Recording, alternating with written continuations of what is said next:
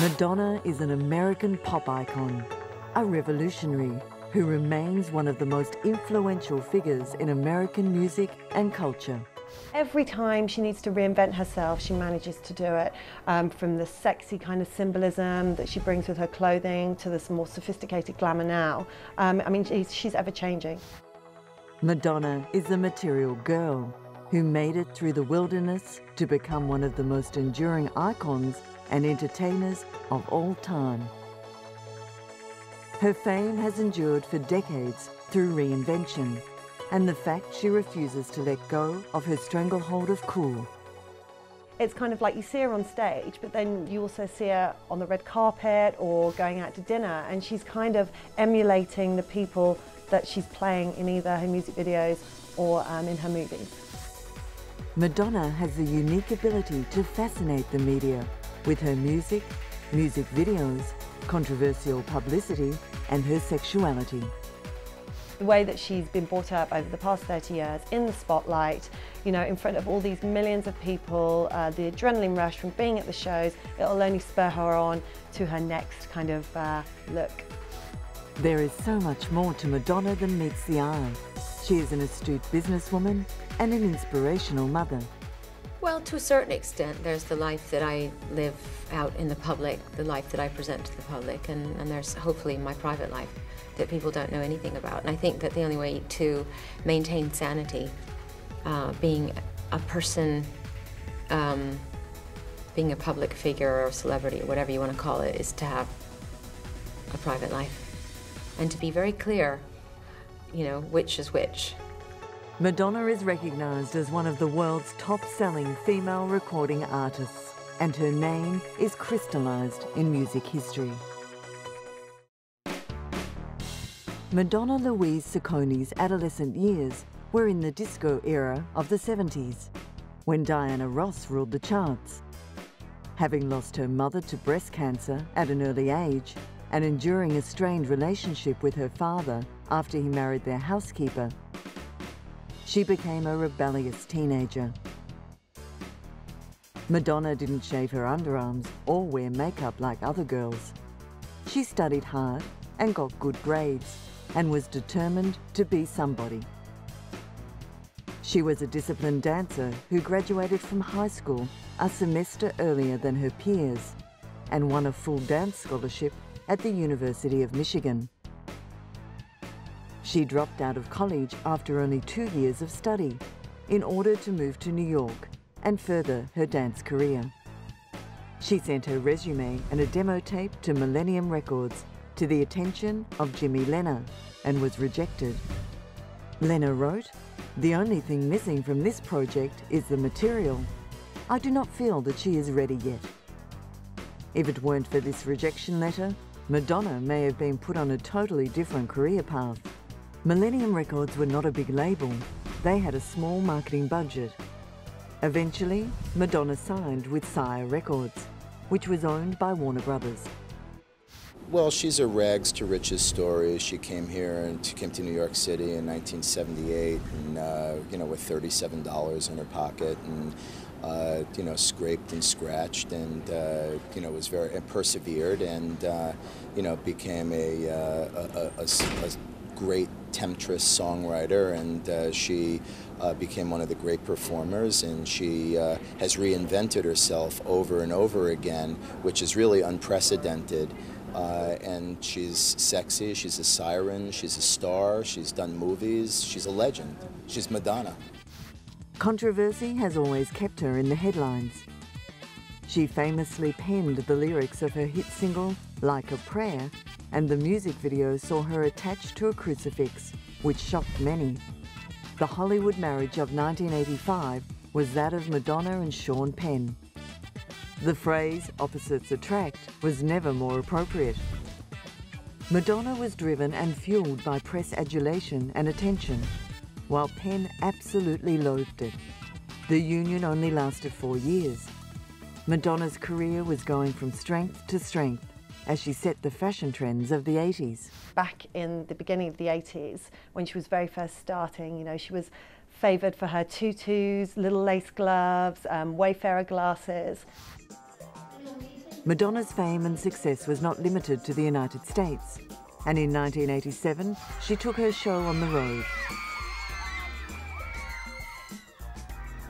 When she touched down at Heathrow Airport in the UK, Madonna mania hit fever pitch.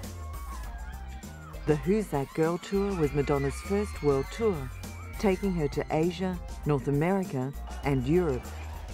She played 4 concerts in Britain to over 250,000 people.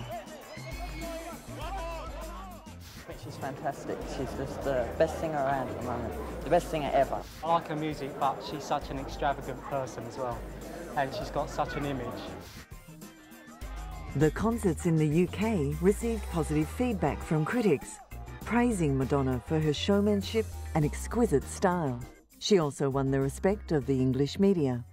I think she's an ambitious woman, and I say that because she's done things very shrewdly. She went to New York to make it from Michigan. She associated with and moved her way through all of the top producers, and thus got a sequence of hit records that to the point where finally she herself could call the shots. Madonna then made her acting debut in the stage play Speed the Plow on New York's Broadway. It was one of the most eagerly awaited show business events of the year. I know that you're frightened. I know what you are, you see, that's what I'm telling you. I'm frightened? I know that you are. Well, it's exciting. I mean, she's you know, a legend. She's talented. She's wonderful. Everyone's curious about, you know, what she'll do on a Broadway play, and she's really great. The play was a box office success even before opening night, in part because of the star power of Madonna and acclaimed actors Joe Mantegna and Ron Silver. Advance ticket sales exceeded $1 million US. Madonna played the role of Karen, a temporary secretary in a Hollywood film producer's office. The play generally received good reviews during its time on Broadway. It's about 2 exhilaratingly foul-mouthed, joyously bad-tempered, mean-spirited, cynical guys, and their sort of adventures with this temporary office secretary who's Madonna. After the opening night, she was hounded by the press and asked to appraise her own performance. Madonna, how do you feel the performance went tonight? Madonna, how do you feel it went tonight? It went great. But when she fronted up to the cameras inside, she had a more considered answer to the same question. It felt like really good sex. Sex has been a focal point of Madonna's image throughout her career. One of her most famous fashion statements was the Jean-Paul Gaultier conical corset, designed for Madonna's Blonde Ambition tour. The corset, at the time, was considered very avant-garde and kept Madonna on the front line of fashion trends. Probably her most iconic clothing moment is the conical bra, the flesh tone with the black wide leg pants. Madonna has never been afraid of pushing the limits.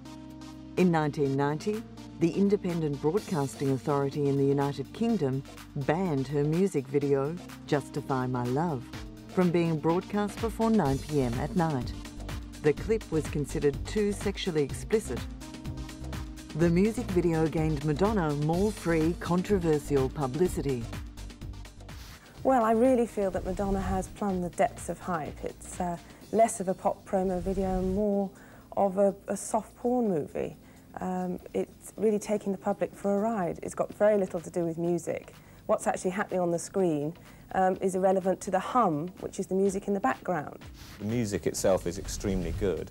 Unless one takes the view that all pop music is appalling, then I don't see that how you can take that, how anyone can take that view. I don't think it's an agent for corruption either. I think actually the video itself is a justifiable work of art in its own form. 2 years later, she used her sexuality again to whip up another media frenzy, ahead of the release of her ambiguously titled book, Sex. The metal-covered book, sealed in plastic, contained full frontal nude shots of the author, as well as graphic sexual fantasies.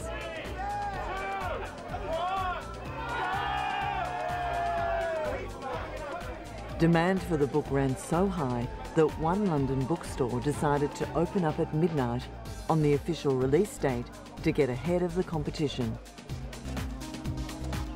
The store even employed a Madonna lookalike in a bid to add to the hype.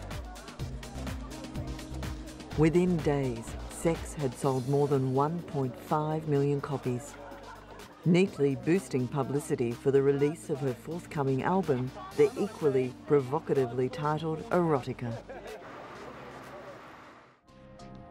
Under a court order, Madonna testified in the trial of a man that was accused of stalking her.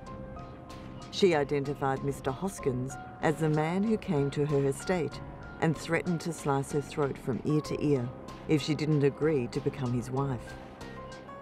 She was reluctant to testify because she didn't want to be in the same room as the man who threatened her life. It's a constitutional right of my client to confront the witnesses against him. It's plain and simple. That's almost a no-brainer. During her painful testimony, Madonna said, "I felt incredibly violated and even more frightened," adding she suffered nightmares as a result of the threats. Well, she obviously wasn't too happy about being in the courtroom. A couple of moments when describing some of her fears and nightmares that she claimed resulted from what she believes to be the threat the defendant posed against her, she appeared to be on the verge of tears. Admittedly, once or twice she was a little snippy. The judge told her to be specific at one point, and she responded, "I was being specific." But other than that, it was a very subdued Madonna. And she did testify that as she sat there, she was still frightened of Mr. Hoskins, the man she claimed stalked her and threatened her, as he sat perhaps 20 feet from her.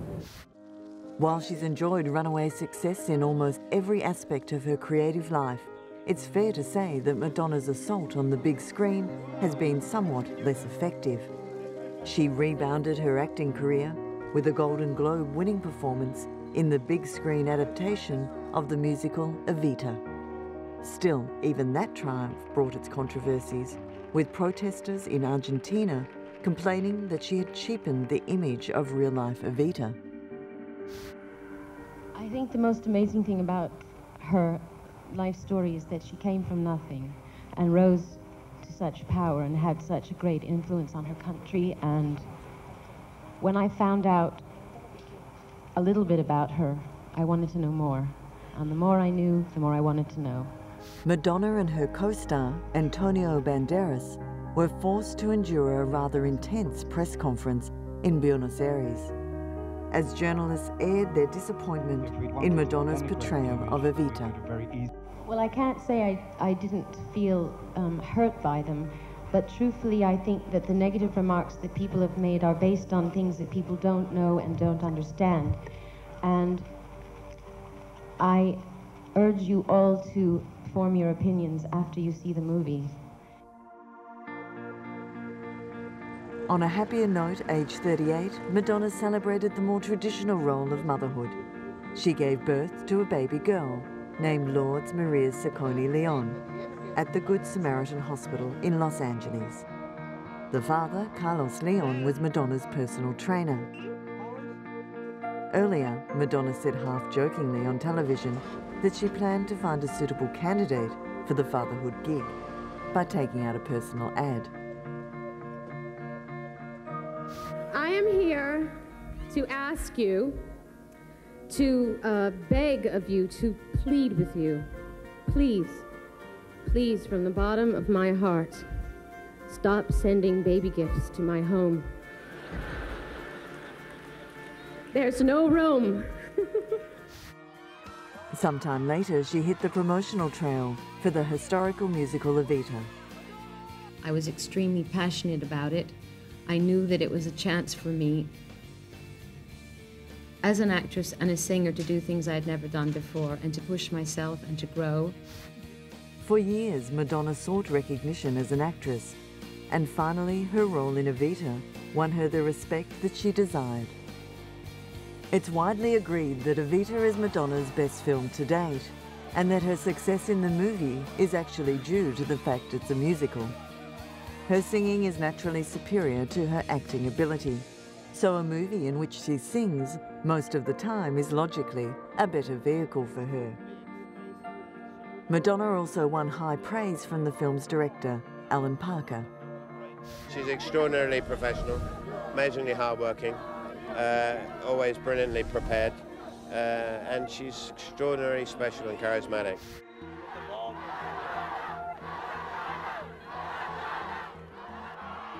Evita's cast was on an all-time high at the Los Angeles premiere of the film. They went on to win an Oscar for Best Song and another 1997 Golden Globe Award for Best Motion Picture. With a production budget of $55 million, it cashed in over $140 million at the box office.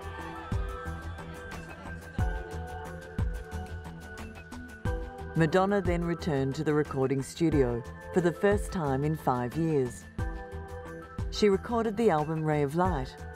The sound was heavily influenced by electronica, techno, trip-hop and drum and bass, thereby updating her classic dance pop sound from the late 90s. This was another example of Madonna evolving and keeping a step ahead of the times. All I can tell you is that people seem very consumed with the idea of me reinventing myself. I disagree. What I've been doing, in my opinion, is I've been slowly revealing myself, taking off the layers and getting closer and closer to who I really am. And I think the difference is, because of certain events in my life, I think I really looked at myself in a more truthful way than I have in the past, and faced myself in a more fearless way. So if there is a difference, that is the difference. Madonna's move towards techno surprised many, but the combination of Madonna and producer William Orbit working together created the sound she was seeking. For the past couple of years, I've really been listening to a lot more sort of electronic, techno kind of music. But one of the things that I thought was interesting is that, in my opinion also, I don't really think that techno music is very emotional. Well, I like the sound of it, and I like the energy of it. There's nothing very personal or intimate about it. So my idea was that I wanted to take that sound and make it more personal and intimate. And William Orbit has done several remixes for me in the past that I really liked, and I just thought, well, why give him something when I'm finished with it? Why not start the process with him? And so I called him up to write music with me, and it went very well. So then I decided, when I heard the results, because the first song we wrote together was the first song on the record, Drowned World, I just loved the way it sounded. And then I decided, this is how I want my record to sound. Madonna returned to the movie set to work on the production of The Next Big Thing. She teamed up with real-life friend Rupert Everett to co-star in the film. Madonna played the part of Abby, who is unlucky in love and yearns to have a baby. She has a one-night stand with a gay landscape gardener, and the couple agree to keep and raise the child together. Whilst filming, Madonna fell in love with Guy Ritchie, a British film director. Before too long, Madonna would be having another baby of her own with her newfound love. A pregnant Madonna arrived at the premiere of The Next Big Thing with Guy Ritchie in tow. It was announced that Guy Ritchie and Madonna would marry in 2000, and she gave birth to their son, Rocco John Ritchie, in the same year. After they wed, Ritchie began focusing his filmmaking on his wife. He directed her in the music video, What It Feels Like for a Girl, and numerous other films with varying success. Rocco's christening was held in the small town of Dornoch, Sutherland, in Scotland. Hundreds of locals gathered at Cathedral Square in the hope of seeing the couple on their last public appearance before their wedding the following day. Madonna was beaming as Guy Ritchie carefully carried their 4-month-old son in his white christening robe.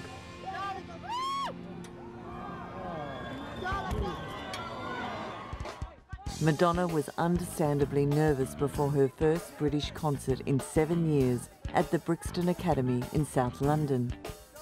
The show pulled a world record webcast audience of 9 million. A lucky 3,500 ticket holders, including celebrities and competition winners from all over the world, were in attendance. Madonna's fans were simply blown away by her performance.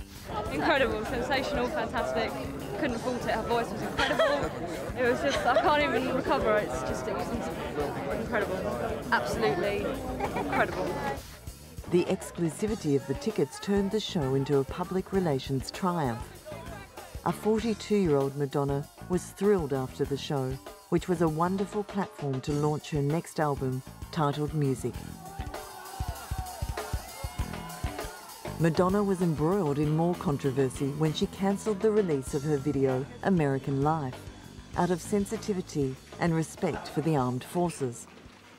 I think that Madonna in the past has used extreme things and shock value and encouraged controversy for publicity. But I think in this instance, she genuinely doesn't want it released because of her support for the troops. I mean, she has said time and time again that she's anti-war and she's a pacifist, and the video is certainly an anti-war statement. The music video shows the ugly aspects of American culture. One scene featured Madonna tossing a grenade at a George Bush lookalike, who uses the grenade to light a cigar. In a written statement, Madonna said that the video was filmed before the Iraq War began, and she was blocking its release because she did not wish to offend anyone who might misinterpret its meaning. Well, I mean, Madonna's never been appropriate in pretty much anything she's ever done, and certainly the first thing she's going to attack are things that people think are inappropriate, which would be, for example, the military in a music video. And in this particular video, the military's at a fashion show. I mean, this is like, you know, her very unique way of expressing irony and of expressing her opinions. I mean, she's never been couth about anything that she decides to do, so that doesn't surprise me at all. Madonna reinvented herself again when she became a children's book author. She launched her book, The English Roses, in 100 countries and 30 languages in an unprecedented publishing blitz. She had clearly turned over a new leaf since she released her first book, Sex. Madonna had greatly toned down her image since becoming a mother and marrying Guy Ritchie. She said her studies into the mystical Kabbalah faith, an offshoot of Judaism, inspired her new venture. It is the widest release of any book in publishing history. Ladies and gentlemen, Madonna. Within hours of release, it went to number 7 on Amazon.com's bestseller list, and in time became a New York Times bestseller. When I published the book Sex, I was at a point in my life where I was interested in pushing boundaries and questioning society and dealing with taboo subjects, and I was into showing off, and I was interested in myself, essentially. And when I think about where, and obviously I'm writing children's books now, and I'm interested in children, and I look back at the journey that I've made from then until now, and I'm actually quite proud of my journey, because the sex book was about me and saying, hey, look at me, and the children's books were about hopefully imparting some wisdom to people, to children. Madonna hit the red carpet in New York to promote her documentary, I'm Gonna Tell You a Secret. The film chronicles Madonna's life whilst on the road during her reinvention tour, and reveals insights into her life and how she has changed in recent years. The Madonna on display in the film stands in great contrast to her first documentary of the same ilk, Truth or Dare, aka In Bed with Madonna, that was released in 1991. Well, I'm different. I mean, a lot's happened to me between that film and this film, so I've changed. My views in life have changed. Hopefully I've grown up, evolved. I have a family, I have children. And I don't know, I hope that the movie is a reflection of that evolution. The documentary also featured events on the tour such as dancer auditions, rehearsals, opening night, and continues all the way through to the final show of the tour in Israel. The film premiered commercial-free on MTV in the United States. Jason Akerlund directed the documentary. The film is about everything that she thinks is important in life right now, and it's a lot of spirituality, and it's a lot about creativity, and it's a lot about her thoughts and, you know, where she is today as a grown woman. I think, you know, this documentary is a big insight into so many areas of Madonna's life that I think people probably haven't seen yet, and even people that have followed her a long time don't really know what she's like with her family and what she's like with her band and what she's like with all those kind of things. I think she can be quite misunderstood for a lot of reasons. Ultimately, the film received mixed reviews, with Rolling Stone magazine stating that it lacks the dishy delights of the 1991 Truth or Dare doco, whilst The Guardian newspaper described it as fascinating. The Reinvention World Tour was Madonna's 6th concert tour. Fans flocked to the Great Western Forum in Los Angeles from all over the United States for the opening night. Madiva, who was really a man named Chris, dressed up as his favourite icon in full makeup and French Baroque corset and lacy bra. I'm here to see Madonna on my first stop of this tour. I'm going to 35 shows all across the country. The Reinvention Tour was a commercial success. Tickets were completely sold out as soon as dates and venues of the tour were announced, prompting the organisers to add more dates. After it wrapped up, the tour was named the highest grossing tour of 2004, earning $125 million US, with 900,000 fans in attendance. The following year, Madonna arrived at Narita International Airport in Japan to promote the release of her album Confessions on the Dance Floor. The last time she visited Japan was way back in 1993. Warner Music Japan collected 200,000 signatures from fans in order to arrange Madonna's greatly anticipated visit. She was enthusiastically welcomed upon her arrival.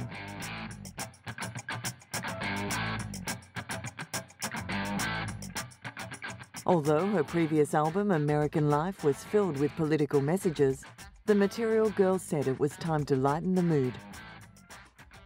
My last record was very political, but my documentary has some kind of political moments in it. And I think I was working on the record at the same time as making the movie.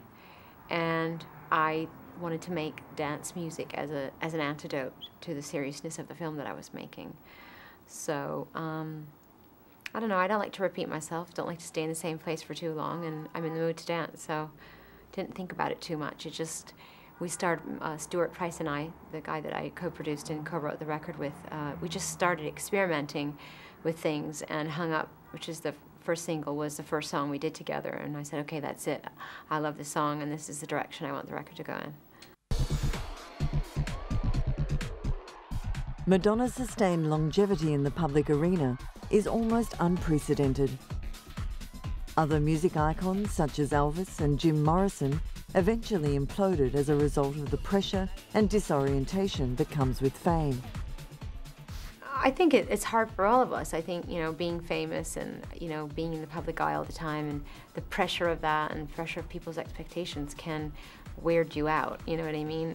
And I think a lot of people compensate for that kind of pressure by doing things that are self-destructive, or they start to believe the hype, you know what I mean? And I do think you have to work at staying real and surround yourself with people who are. Madonna has always been a master at using the press to advance her own career, but now she also uses her fame for the greater good, as an active humanitarian. One of her favourite charities is Spirituality for Kids. I would say the thing that I'm very involved with is, you know, Spirituality for Kids. It's an organization that brings kids all over the world together to and you know, kids from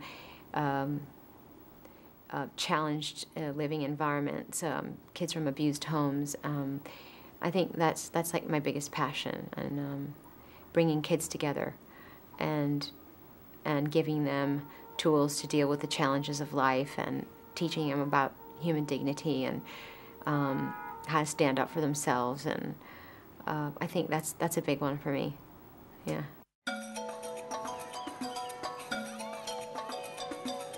Madonna took a field trip to Malawi in Africa in a bid to improve the lives of thousands of needy orphans. She visited orphans and met with government officials and charity workers as part of a campaign to highlight the plight of some 900,000 orphans in this impoverished nation, where AIDS has destroyed many families. Madonna has pledged to donate around $3 million to help these children. Since January, I've been involved with a foundation called Raising Malawi, which essentially it was created to look after the needs of orphans, and I guess I feel like it's in Africa, in Malawi, for instance, there are over 1 million orphans, and I feel like if you added up all the orphans in Africa, I don't know what it would come to, but it's an astronomically high number, and I feel like it's a problem in the world that we need to pay attention to. And so I did it for two reasons: one, to raise awareness, and one, to raise money. So moved by the plight of the children in Malawi, Madonna and husband Guy Ritchie attempted to adopt a little boy named David. The adoption caused a media furor. Due to objections within Malawi, the Madonna and Guy Ritchie had not met the legal requirements of living in the country. The case dominated international headlines. I was doing it privately, but you know, when you do an inter-country adoption, then the government knows about it, and once the government knows about it, it's not private anymore. So, you know, it was my hope that it would be private as possible, but the press arrived and they started snooping around, and, you know, there was no way I could control that. Finally, the Malawian authorities waived local rules to grant Madonna the adoption. The child, David Banda, arrived at London's Heathrow Airport in the arms of Madonna's personal assistant, accompanied by a bodyguard and police escort. It's nice. It's lovely. It's great to hold him, and you know, he's just starting to walk, and just to see that, you know, the whole world being new again, and to see the world through his eyes is wonderful, and to see my children, my older children, with him. Although David would be raised in a Western society in England, Madonna insisted that she wants David to be in touch with his Malawian heritage and customs. I definitely want Malawi and his culture and his roots and his background to be a part of his life. I want him to learn to speak Chichewa. So I want to keep him connected to his culture and where he comes from. Madonna first visited Malawi in 2006. She said she enjoyed her time there, largely because most of the residents had no idea who she was. She was free to interact with the local people as a real person, rather than being perceived as a celebrity icon. They didn't, and that was wonderful. It was, and in fact, it was really nice when I first arrived to not be bothered at all in that way, and to be able to walk around through all the orphanages, and no one had a clue who I was. In fact, no one knew that I was anybody until the photographers showed up. And even then, they didn't know who I was. They just saw there was photographers everywhere, and then people started to say my name, and they didn't even know who I, you know, they'd never heard of Madonna. And in Chichewa, the word Madonna means distinguished white lady. So I think they got very confused. Now that Madonna has David in her care, she wants to make a difference to more Malawian children's lives. Her plans include building an orphan care centre and to continue donating money to several other orphanages in the country. My short-term goals are to build an orphan care center that will service and reach at least 1,000 children. And I'm also actively involved in funding several orphanages that already exist. And building a Millennium Village with Jeffrey Sachs, which deals with agricultural, medical, education, providing clean water and health care for the orphans. And, you know, it's just the beginning. I mean, I want to do many other things, but, you know, I want to start slow, and I had to go to Malawi and get to know the lay of the land and see how best I could be of service. Madonna published another children's book, Too Good to Be True, with 100% of the proceeds benefiting Malawian orphans. She also wrote and produced the documentary, I Am Because We Are. The film tells the story of the orphans in Malawi and won several awards. Well, I want things to do well. I would be lying to say that I didn't want whatever I work on. I would put my, you know, time and effort into. I want people to enjoy what I do and to. I want people to like what I do. That's the whole point of being in the entertainment business. But I have to, you know, I worked as hard as I could on my TV special, just as an example, and now all I can do is let it go and hope for the best, and that, you know, that goes for my children's book. You can only worry so much. Not one to lay idle, Madonna then released her hit album, Hard Candy, which featured the lead single, 4 Minutes to Save the World, a collaboration with Justin Timberlake. The song achieved worldwide success by reaching #1 in 21 countries, giving Madonna her 37th top 10 single. In turn, breaking the record previously held by Elvis Presley as the artist with the most top 10 hits. To a certain extent, I think the first single, 4 Minutes to Save the World, is, you know, kind of the axis with which the rest of the album rotates off of, because there's a sense of urgency to it. And there's a sense of seriousness about it, but at the same time, there's a sense of fun and levity. So I think you get that through the whole record. Madonna travelled to Paris, France, to perform at the Olympia Theatre to promote the new album. About 1,500 people managed to secure seats for the promotional concert that lasted 35 minutes. Despite approaching 50, Madonna strutted her stuff with a crew of hip-hop dancers in a pair of lace-up boots with 6-inch heels. In terms of creativity, the first place that I started expressing myself as an artist was through dance, and that's completely and utterly connected to music. So for me, becoming a songwriter and a singer and a performer was a perfect segue from dancing. And I think that even when I get involved in film projects, I always think of them in a very musical way. I think about what music's going to be scoring the scene. Music inspires me to write a scene. I feel like music is still very much an integral part of every aspect of my creativity. Few artists have such a diverse range of talents. Madonna is an accomplished author, producer, actress and fashion trendsetter, just to name a few. But creating music is her greatest love. I'm always going to want to write music, and I just feel like music speaks to people in a way and that no other art form can, and it is, in my opinion, the most accessible art form. So yeah, you could say it's my first love, yes. The premiere of I Am Because We Are, Madonna's documentary about orphans in Malawi, was staged at the Tribeca Film Festival in New York. The film received positive reviews in the media. The Times gave it 4 out of 5 stars and wrote, This rich material makes for a completely absorbing film.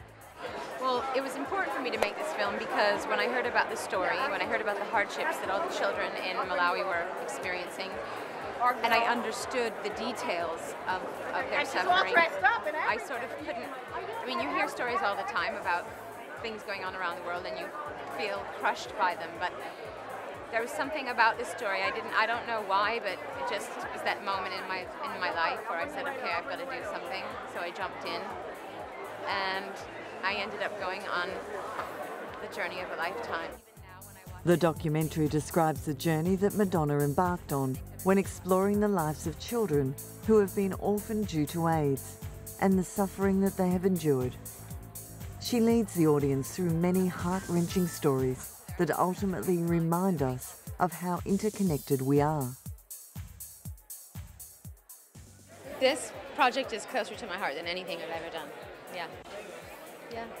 And why? Because it's about children, and because it's about children in need, and because through making this film, I met my son. So there's a lot of importance attached to it. Yeah. Having a documentary under her belt, Madonna set her sights even higher. She made her feature film directorial debut on the production of Filth and Wisdom.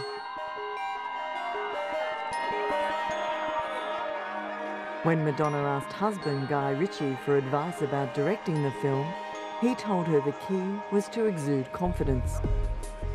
Confidence has never been in short supply for the queen of reinvention, and she enjoyed making the film so much she was now considering making a career of it.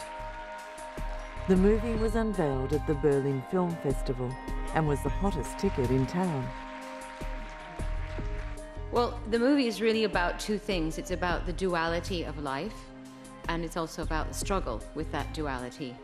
And Filth and Wisdom is the ultimate duality. It sounds like they're at complete opposite ends of the spectrum, but in fact, they're not that far apart. And I think that what I was trying to say with the film is that you can learn and find enlightenment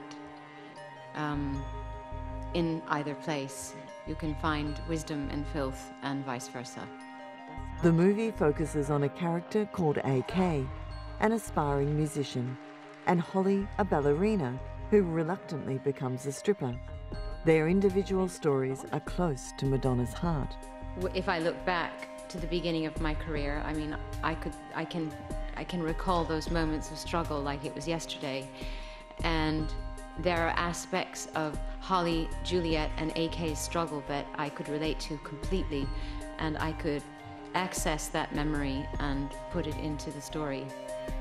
The Cinema Society and Dolce & Gabbana hosted the New York premiere of Filth and Wisdom at the Sunshine Cinema. Madonna hit the red carpet solo without Guy Ritchie and seemed at ease when talking to the press. I've been wanting to make a film for years, and I just decided to stop moaning about it and do it. Yeah. A-list friends and fans of Madonna flooded the downtown theatre for the premiere. Eugene Hutz, who played the part of AK, spoke highly of Madonna's ability as a director. Very good, very enthusiastic, very upbeat, and very scrupulous about most of the details, and also knowing where to let go and let somebody do their own thing, you know. Naomi Watts, Brooke Shields, Jason Briggs, and Erica Christensen were all there to lend their support. But Erica, who is a huge fan of Madonna, struggled to choose her favourite song.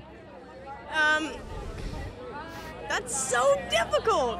The most difficult question ever. What do you sing in the show? Which, like Lucky Star. That's a good way to figure it out. Probably, I guess I would have to go old school. Yeah, 80s Madonna.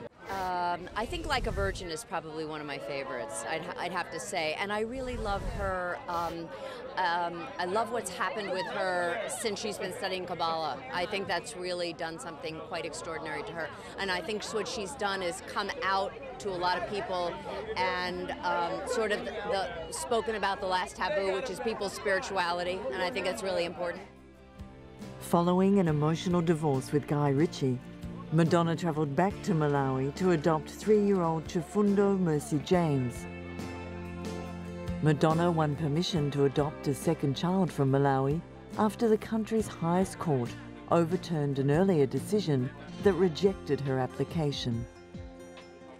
The Chief Justice said Madonna's commitment to disadvantaged children and the funds that she has raised for the Malawi charity, serving 25,000 orphan children, should have been taken into account. He also said, Mercy could either stay at the orphanage without the love of a family and live with the possibility of destitution, or be with Madonna, where she is assured of love. Every child has the right to love. Clearly, Madonna has plenty of love to give to her young family.